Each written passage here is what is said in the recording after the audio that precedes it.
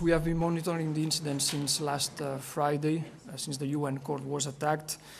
What I can tell you is that we are very concerned of the tense situation in North Mitrovica. We regret the attacks against the UN police and KFOR personnel. We call for restraint.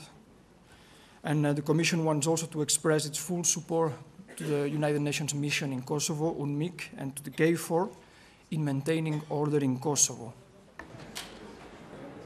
Violence is unacceptable, it's not an option, and all parties should work together to build a multi-ethnic Kosovo based on the rule of law and respect of democracy.